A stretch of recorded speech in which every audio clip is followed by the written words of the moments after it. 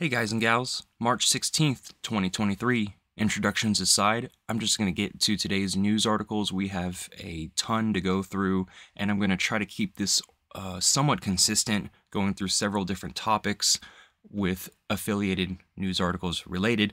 So hang on, we have a lot to get through, and then hopefully by the end of this, you're a much more educated individual about your planet and the home that you live on. So let's get into it. Brazilian researchers find terrifying plastic rocks on a remote island. Look at this. So essentially, the geology of Brazil's volcanic Trindade Islands has fascinated scientists for years, but the discovery of rocks made from plastic debris in a remote turtle refuge is sparking alarm. Melted plastic has become intertwined with the rocks on the island, located about 700 miles from the eastern state of Espírito Santo, which researchers say is evidence of humans' growing influence. This is new and terrifying at the same time because pollution has reached geology.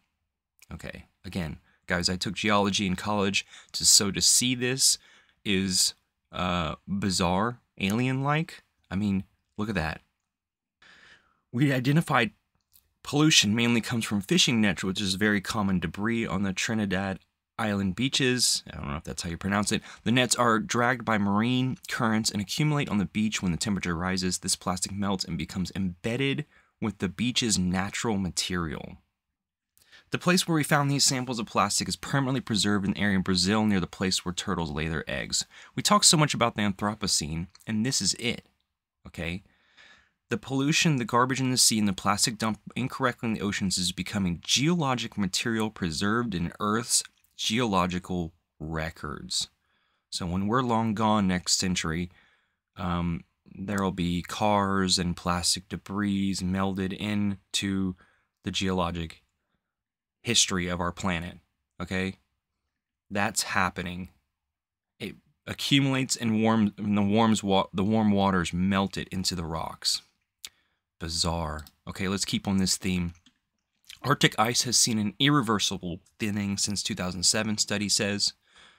New research suggests that the decline was a fundamental change unlikely to be reversed this century and perhaps proof that the planet has passed an alarming climatic tipping point. Don't we know it? I'm going to propose some ideas maybe here in a moment. Arctic sea ice has declined dramatically since 2007 and it has never recovered. Okay. This isn't the ozone layer where we recover it. No, that's not recovering, and this is not recovering. New research suggests the loss is fundamental change unlikely to be reversed this century, if ever.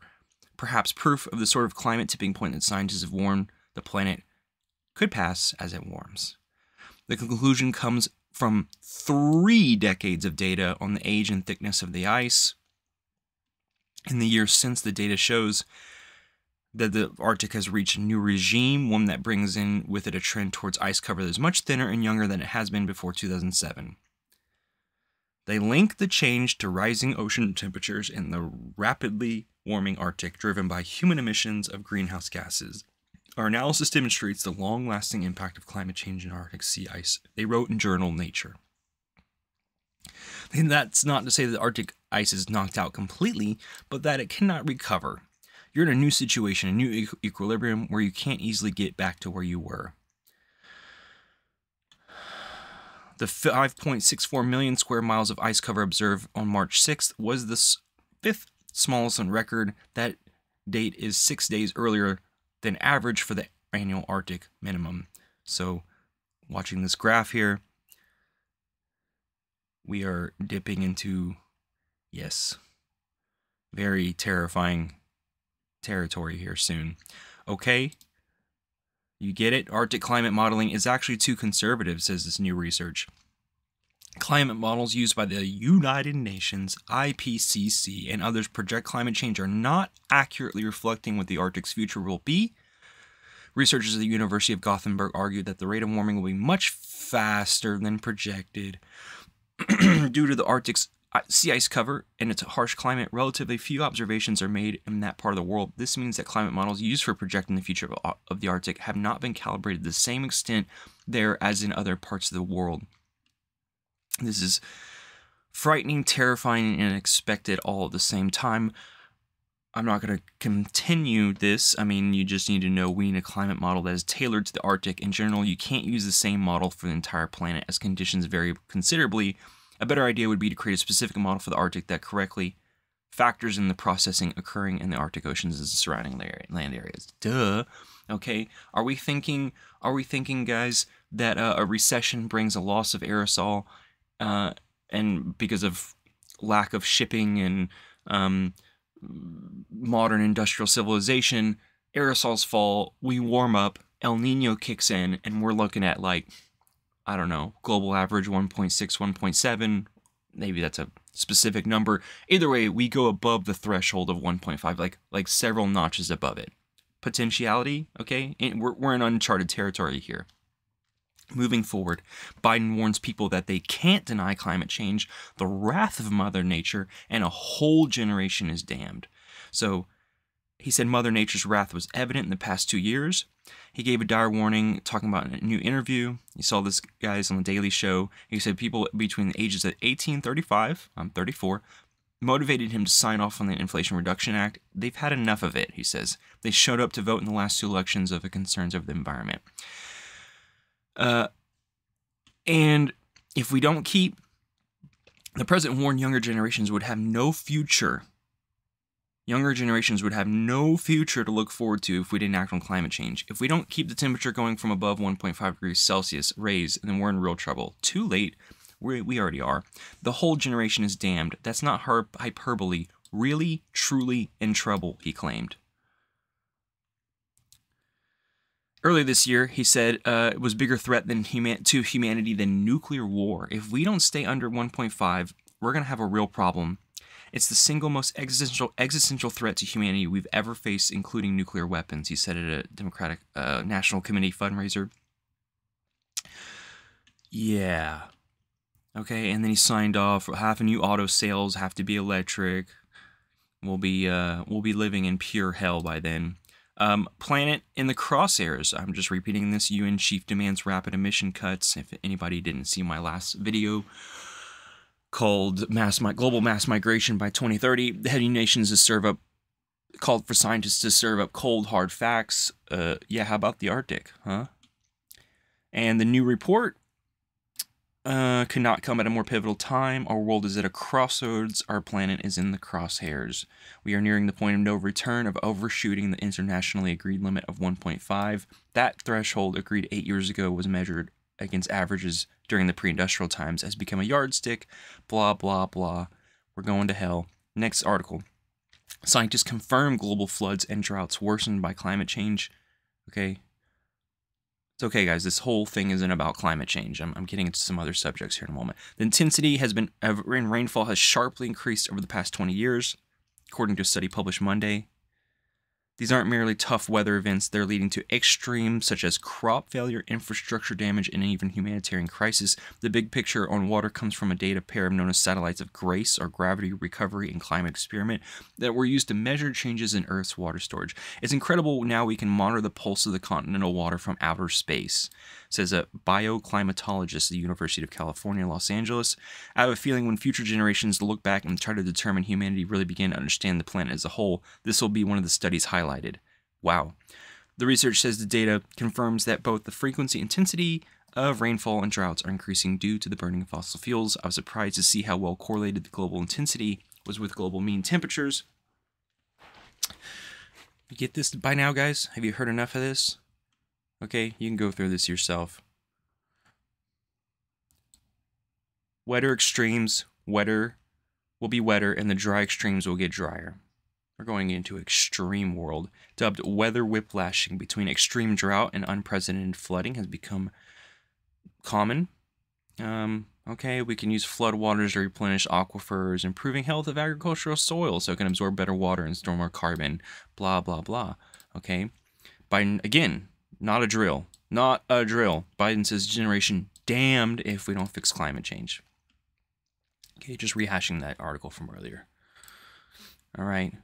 because the global ecosystems are at risk of losing global carbon storage, from Manga Bay study says. Landscapes are showing signs of losing their ability to absorb the amount of carbon they once could, a new study revealed. So the study reviewed the productivity of carbon storage of different ecosystems between 1981 and 2018, finding that many fluctuated greatly and were at risk of turning into permanent scrubland.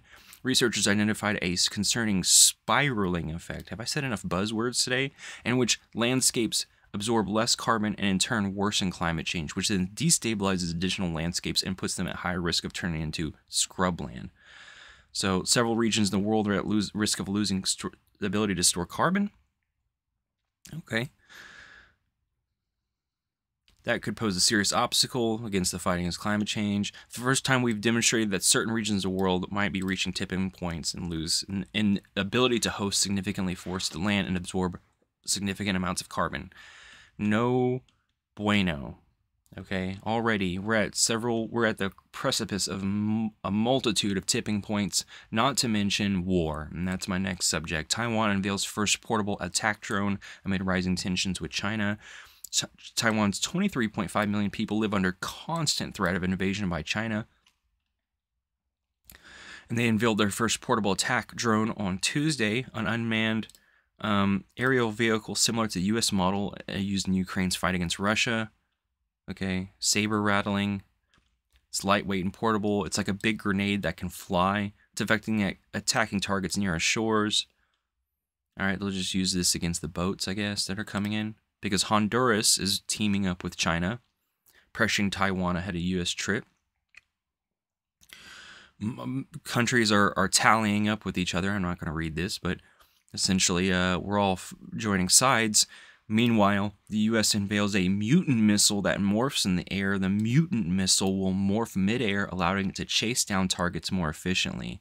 I don't even know what this is. Okay, a twisting mutant missile. A twisting mutant missile. Put that in your coffee. To blow fast-moving targets out of the air. Missile launched from a jet would have an articulated head that could twist to help it change direction and hit targets. Yeah, who cares about the Arctic or, habitat for millions of humans? We need twisting missiles. Okay. How about you? I'm not going to say anything mean. Some of the test footage makes it look like a missile nose cone strapped to a slinky. All right, this is what we're researching. This is where our money goes. Can we just watch this? Yeah, it's long. I'm not gonna go through this whole thing. But I guess you could see it. Let's see here. What? Never seen anything like that. What the hell? They must do that in a fraction of a second. That's insane.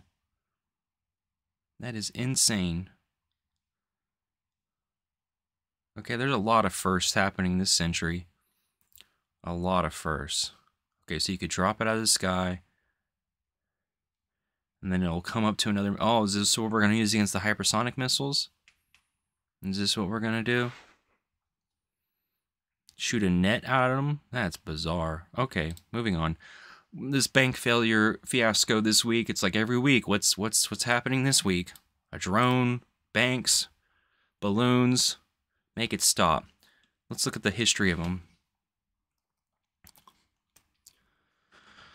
So relatively calm until 2008. We all knew Indie Bank, Colonial Bank, specialize in Alt-A mortgages, loans made to people with good credit scores but no proven income or assets. And then what happened just now, okay, a wave of bank casualties followed the global financial crisis. You could see all these banks collapsing, and that brings us to today. Signature 89, Silicon 175, and WAMU. Since 2001, there have been 563 bank failures. Yeah, systems working so well. So well. Signature Bank failed 2 days later, making it the third largest meltdown ever, and Silvergate Capital's amounts in wind down business. Okay, it's going to send a ripple effect. Here's a list of them. Top 20 bank failures over the past 2 decades. Yep, good times. All right, let's get over to food. Food brands struggling to weather the poly crisis unleashed by war and climate change. Climate-induced failures and war-fueled energy problems creating crisis for sector. Only 26% of the world's 350 top-ranked food companies have set holistic, time-bound sustainability targets, okay? Only 26% have even mentioned, okay, tried to rein in, industrial capitalism.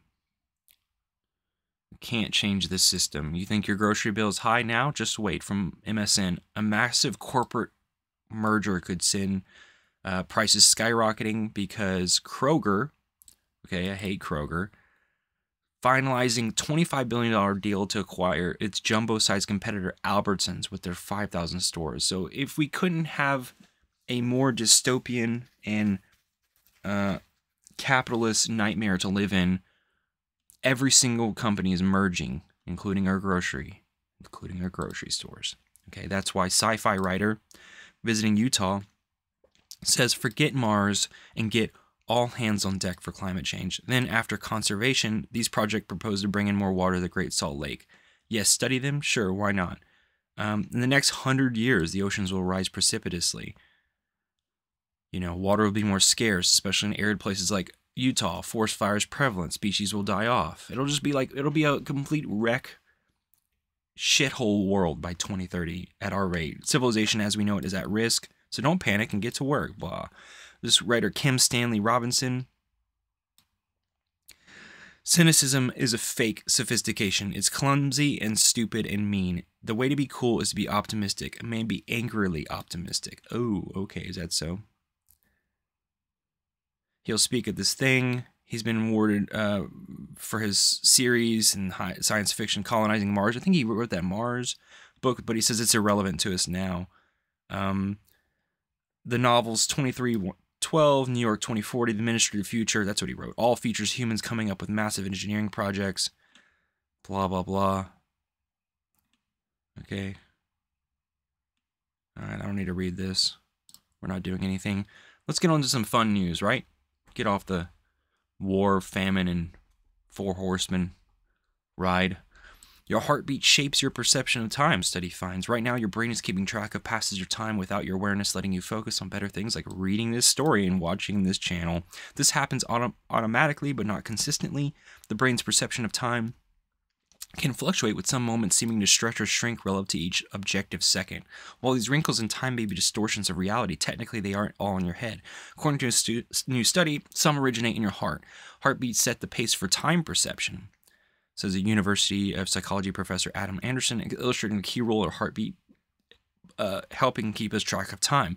Time is a dimension of the universe and a core basis of our experience of self. Our research shows that the moment-to-moment experience of time is synchronized and changes with the length of a heartbeat. These variations in time or temporal wrinkles are normal, they say, and may be adaptive.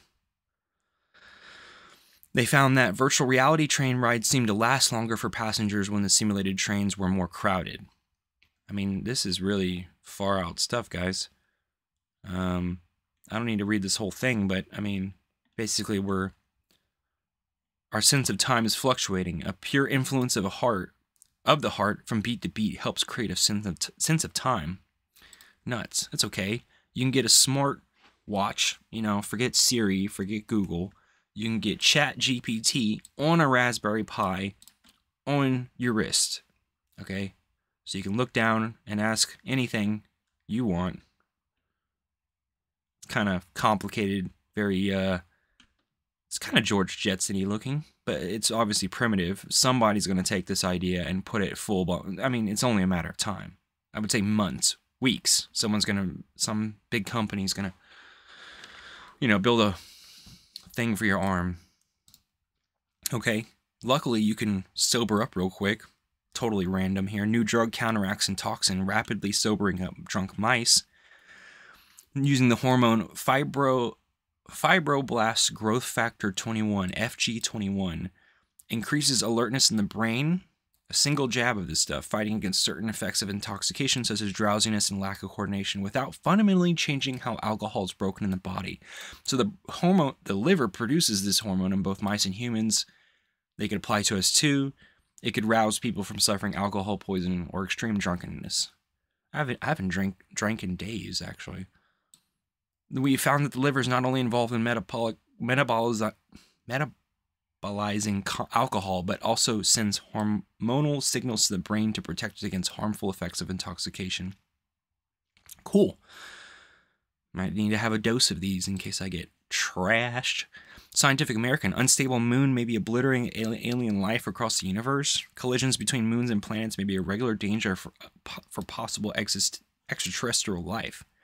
So the moon crashing to Earth may sound like an unrealistic doomsday scenario or stuff of sci-fi, but they say in the Journal of Monthly Notices, the Royal Astronomical Society uses computer simulations to show that collisions between exoplanets and their moons may actually be a regular occurrence, which could be disastrous, okay? So this is happening. We know that moons in our own solar system, so naturally we expect to see moons and exoplanets. So therefore, they might be colliding into the gravity rules, interactions. You know, if the trade-offs were to continue long enough, the moon could eventually become unbound from Earth. We'll be long gone, but, you know, it's kind of interesting. Where are the aliens? Maybe they got crushed by moons. But we discovered an underwater mountain taller than the Burj Khalifa, okay? The world's first uncrewed ocean mapping mission. Pretty cool. This boat, the Sail Drone Surveyor SD-1200, largest uncrewed ocean mapping vessel in the world, has discovered unidentified seamount greater than the Earth's tallest building. Given that just 5% of the seas have been explored, you know, it's kind of neat. Why do we need to explore the oceans? I don't know. To learn? Because it's our planet? Why not? Okay, this is the future of ocean mapping. We'll just send out all these boats while the planet is being destroyed. I just moved away from Fayetteville, Arkansas. I think about the place regularly because it has a kind of an interesting vibe. And Tyson will close poultry plants in Virginia and Arkansas that employ more than 1,600 because they want a streamlined business, apparently, from Van Buren, Arkansas, which is a kind of a shithole. The Springdale, Arkansas Space Company is near where I just moved away from. We'll move all these people. You guys don't care about this. Neither do I. And last but not least, since we live in a dystopian nightmare and what you value doesn't matter, and money's given to billionaires, and the rest of us is turned into atomized people, and everything just sucks. I think it's one of the worst times to be alive. This is our fashion, okay? This is what we've been degraded to. This is what we've been degraded to. Okay. She played a transgender actor on Euphoria, and she made an Instagram post and it's got liked more than 2 million times. For the fresh off-the-wall fall-winter 2023 runway. Okay. Just walk around without a shirt. There you go. Fashion. There you go. Self-expression, self-love, and self-definition. Get woke. Okay. Alright. Ask intimate questions. Alright. Alright. That's fashion now. That's what we've been deduced to. All this stuff. Oceans, Arctic runaway, war, you know, food crisis, banks failing, and we just have fashion with where you put a feather on your chest. Okay, that's what we've arrived to. So I'll close with this on the screen. Okay, that's where we're at. Okie doke. It's been fun reporting. Thanks for tuning in. Hit like and subscribe. Consider donating to support this channel. I do it all out of my own pocket, mostly. And you guys have a good weekend. I'll talk to you later. See ya.